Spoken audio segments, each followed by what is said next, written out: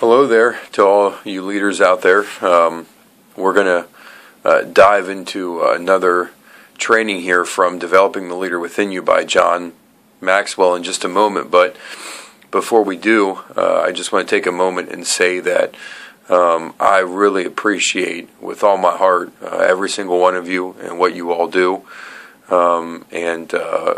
It's been way too long that we've met on a one-on-one basis, and as a group. And so in the upcoming days, weeks, and months, I would like to have the chance to meet with each of you one-on-one and just discuss how things are going and how you feel the direction of the ministry is going, and maybe some things you'd like to see take place, and just kind of pick your brain and get some insight from you, because I want this to be a ministry where we enjoy serving, where we don't dread coming on a Wednesday night. We don't see it as a obligation, but we see it as a privilege, and that's what it really is.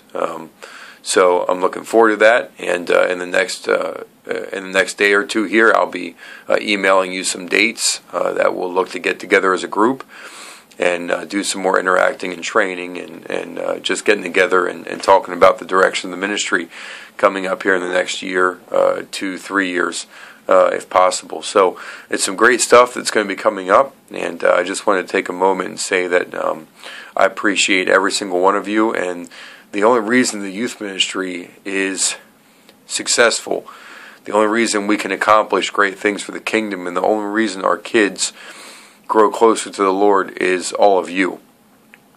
It's not me. It's never the youth pastor. It's always the leaders that make the ministry happen. Sure, I do some things, but it's not about me, because there will be a day where I will move on from here, and there'll be another person that comes, and the one thing that is always changing in youth ministry is who's behind the pulpit. But the one thing, if we can keep it from happening, the one thing that shouldn't really change much are those that are the leaders. The more consistency we can keep with the leaders, the better. And of course, the more consistency we can keep with the youth pastor, also, the better. But I wanted to let you guys know that I really appreciate everything you do. So grateful for it, and looking forward to the great things coming up in the next few months. But let's get into some training here real quick this afternoon. We're going to cover 3 of what are called the levels of leadership. We're going to cover 3 of them for our time this afternoon, and then we'll cover the other 2 when we meet the next time. So they all start with a P, so it's very easy to remember. But the first 3 that we're going to cover are position. That's number 1. That's the first level. Number 2 is permission. So number 2 is permission. Number 3 is production. So those are the 3. Then the other 2 are people development and personhood. People development and personhood. So the first 3 we're going to cover today in our time together, and hopefully we'll get through them, and hopefully it'll be a blessing to you. And again, this is from John Maxwell, Developing the Leader Within You. And so the first level is position. This is the basic entry of leadership. This is the place where the only influence you have is just because you have a certain title or you have a name. And of course, there are people who, when they are told they're under you, they're told maybe that if they want to keep their job, they have to report to you now, or if they want to be a part of this group, then they have to obey you now. And this one is tough, because you can come into a position and sure, you're the leader, but you're not really sure where everybody else is. You don't know if they're happy about you being the leader. You don't know if they're going to want to go in the direction that you're going, and it all depends on how the last person who was the leader left, and they're wondering, are you going to be the same? And so this is tough, but it's the entry level, because even if you don't have anybody there who enjoys you or who likes you or who's crazy about you being a leader, by the order and command or by the designation of the company, you're the leader. So that's what it is. So it is entry level, and people though who stay at this level get all caught up into territorial battles and protocol and tradition and organizational charts, and they're really in it to show everyone where they are, and they kind of use their position to lord over other people, and we don't want to do that. A person may be in control because he's been appointed a position, and in that position he or she may have authority, but real leadership is more than having authority.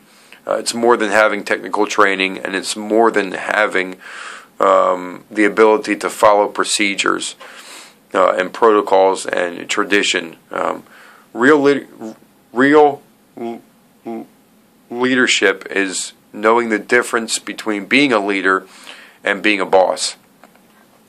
And I thought this was really great when I heard it. The boss drives his workers. The leader coaches them. The boss, he depends or she depends on authority. The leader depends on goodwill. The boss inspires kind of this terror, or he uses his position to make people scared. The leader inspires joy and enthusiasm and confidence and those kind of emotions. The boss says I. The leader says we. The boss, he repairs the blame for the breakdown, but the leader, he repairs the breakdown. Of course, the boss knows how it's done, but the leader shows how it's done. And last, the boss says go, but the leader says let's go. The leader always is looking to take somebody along with him or her. So what are the characteristics of a positional leader? Remember, this is the first level of leadership, but we don't want to stay here. But what are some characteristics? First, security is based on title and not talent. Based on title and not talent. The story is told of a private in World War I who shouted on the battlefield to a guy he saw standing across the field. He shouted to put out that match. And only he discovered that when the guy turned around, it was this General Black Jack Pershing that he just yelled at to put out his match. And when the private discovered it was him, of course, he feared severe punishment, and he tried to stammer out his apology. And then while he was trying to do that, General Pershing patted him on the back and said, "That's all right, son. Just be glad I'm not a second lieutenant." The point should be clear that the higher the position's level of true ability and the resulting influence, the more secure and confident the person becomes. So this level is often gained by appointment. You're given it, and when you get it, when you get this level of ability and resulting influence, the more secure and confident the person becomes. But we don't want to stay here. We don't want to stay here because people will not want to have a person lead them that just uses their authority. It's like when your parents, when you were a kid, your parents would tell you, or maybe now you're a parent, you tell your kids, they say, you say you're grounded, or you say turn off the TV, or you say go to your room, or you say do your homework, and they're like, well, why? You're like, well, because I said so, or because I'm the parent. Like, it's like that only goes for so long.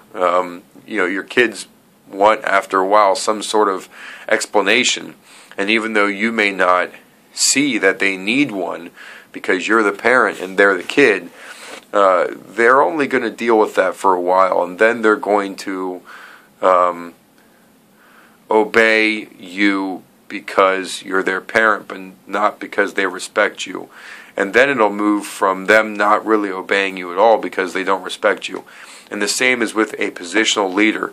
If you simply use your position and your authority, hey, do that. Hey, sit down. You're talking to students and you're yelling at them. Hey, hey, listen up. Hey, shut up. You're dealing with students. You're doing whatever, and you're using your position as a leader, as an adult leader, to try and use that to twist their arm or to get them to do something. That's only going to last a while, and then after a while, they're going to stop respecting you and me because we don't show a care for them. We simply want them to obey us because of our position. So let's not get wrapped up in positions. It's not about position. It's about people. And the real leader discovers that it's not about position. It's about people. We don't have time to worry about who's doing what and who has what position and all that junk. We need to be concerned about people.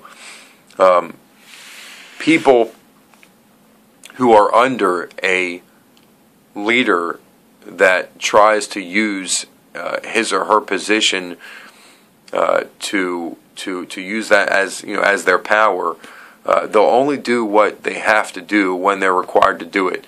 They won't go the extra mile. They won't put in extra effort. They'll just do what they have to do, and that's it. They're always kind of having this low morale. It's always present on the team. And when the leader lacks his or her confidence, then those under him or her lose their commitment.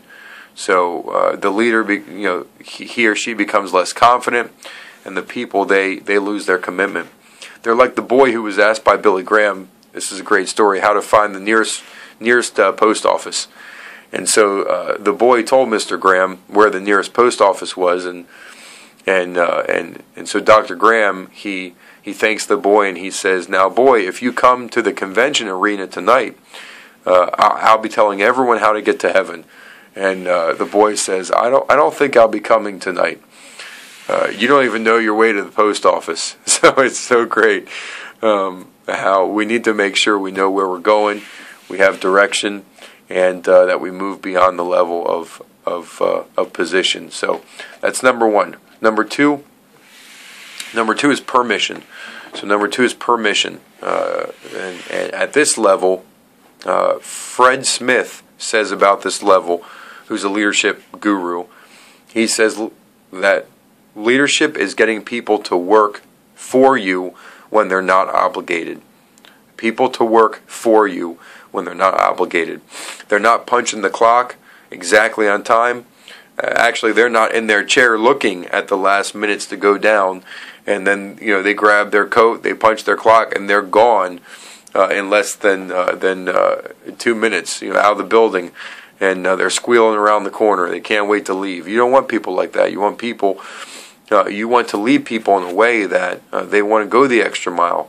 They don't mind putting in another hour or so. They don't mind giving up their time to go on a retreat. They don't mind it. They don't see it as difficult because they don't see you as a leader who oppresses them or uses his or her authority to overpower them or any of those things. So you want to be a person that gets people to work for you because they want to, even when they're not obligated. Leadership begins with the heart, not the head. It begins with the heart, not the head. And its goal and what it thrives on is developing meaningful relationships, not getting into regulation and protocol and these kinds of things. Leaders on the position level often lead by intimidation. And they're like these chickens that this Norwegian guy studied. He was a doctor. His name was T. Shedjelup Ebb. That name I'm not going to say anymore, so I'm just going to call him Ebb. All right, because the name it's messing me up. So this guy he was a Norwegian scientist. He studied these chickens, and in studying these chickens, he ended up developing what is known as the pecking order that we use to describe all types of social gatherings. So what happened was he found that in any flock, there's usually one hen that is over all the others. This hen is the one that is dominant, and this hen can peck every other hen without ever being pecked herself or in return. Second comes a hen that pecks all other hens except the one at the top. And then the rest are arranged in this hierarchy that descends. And then you end up at the bottom with one hapless hen that gets pecked by all the others and can't peck anybody in return. And so, in contrast to the position model, the permission level involves or is led by interrelationships. So what happens is the agenda is not the pecking order, but people development. It's not big on the pecking order or on some sort of organizational chart, but it's on people development. On this level, time and energy are placed on the individual needs and desires of the people. You don't get caught up in the fact that you're the leader, but you look more towards the people, and you look to meet their needs and desires. For example, there's a story of Henry Ford found in this guy Amitai Etzioni. He wrote this book, Modern Businesses, Modern Companies, Organizations, and he explains the story of Mr. Ford. He says about him, he made the perfect car. It was the Model T, and this ended the need for any other car. He was totally product oriented. He wanted to fill the world with Model T cars. But when people started coming to him and saying, Mr. Ford, we'd like a different color, he remarked, you can have any color you want as long as it's black. And at that point in time, the company began to decline. People who are unable to build solid, lasting relationships will soon discover that they're unable to sustain long-lasting relationships. Mr. Ford forgot it was about people. He forgot it was about the people he was building the car for. See, we can't be more about the service and the agenda and those kinds of things than about the students. And this is what I struggle with sometimes too, because I have my order of service every week and I'm watching the clock and I'm wondering how are the transitionings going and stuff, and I can become more about running a service. I can be more worried about running a service than about the students, the people. And, are they hearing from the Lord? Are they understanding what's happening in this moment? And so it's got to be about people development and people than it is about agendas or companies or businesses or the bottom line or whatever it is. So make sure we keep it about people. But we want to make sure that we're moving from the position level to the permission level. Then after permission, we move to production. So level 3, our last level for today, is production. On this level, things begin to happen. Good things. Profit increases, morale is high, turnover is low, needs are being met, goals are realized, problems are solved with little effort, and everyone is results oriented. So what does this look like for you and I? This is a great level to be at for the youth ministry. Let's translate it over into youth ministry terms. So on this level, good things happen. So profit increases, meaning we increase in students, we increase in offering, we increase in adult leaders, we increase in students who sign up for ministries. We develop new ministries. Morale is high. All right, the students are excited to be here. They're not drug here. They're telling their parents they want to come. They're bringing others along with them. And while they're here, they're engaged. They're not texting the whole time. They're not talking the whole time. But they are here and they can't wait to get here, and they don't want to leave. turnover is low. We're not losing students. They're not coming and saying, nobody said hi to me. This place is boring. There's a low turnover of students. There is a low turnover of adult leaders. Once adults get on board, they want to be here. They want to stay. They love working with us. Needs are being met. We are able to meet the needs of our students.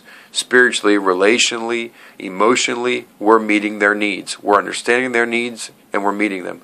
Goals are realized. So we're discovering new goals. We are able to meet old goals or goals that we previously set, and we're developing new goals. So we're always staying goal initiated. Problems are solved with little effort. Behavioral problems, schedule problems, interpersonal relationship problems between students, they're solved easily. Maybe a staff relationship problem is solved easily. There's a miscommunication. There's a problem that happened. That gets resolved easily, and everyone is results oriented. We're not all about results. We're not simply here just to get a 200-person youth ministry. We're here to minister to the students, but everyone is results oriented, and we keep those kingdom-minded results. So what are the results that we want to see according to the kingdom? Souls saved and students discipled. It's simple. I want students to come experience the love of Jesus Christ, encounter His love, and receive it, and invite Christ into their life as Lord, and then we want to disciple them. Everything else goes under those two goals. And so we become results oriented because we want to see those things happen. All right. So that's how we're results oriented. On the relationship level, people get together just to get. On the relationship level, people come together just to get together. They don't really have any other objective or any other goal. They just come together to hang out. But on the results level, people come together to accomplish a purpose. On the results level, they come together to accomplish a purpose. So we come together Wednesday nights, not to just hang out with the students, although that's part of it, not to just hang out with each other, although we should be learning to hang out more with each other and getting to know each other as leaders. But we come together on Wednesday night to accomplish a purpose, and it's not just to run a service. It's that we can give the love of God away to our students, and so that we can show them that Christ has a purpose for them and has life and has hope for them. And so it's more than just having a service, but we come together. On the relationship level, people love to get together to accomplish something, some task, some goal. And actually, on this relationship level, it's weird because something happens when you're in the presence of other people that doesn't really always happen when you're by yourself.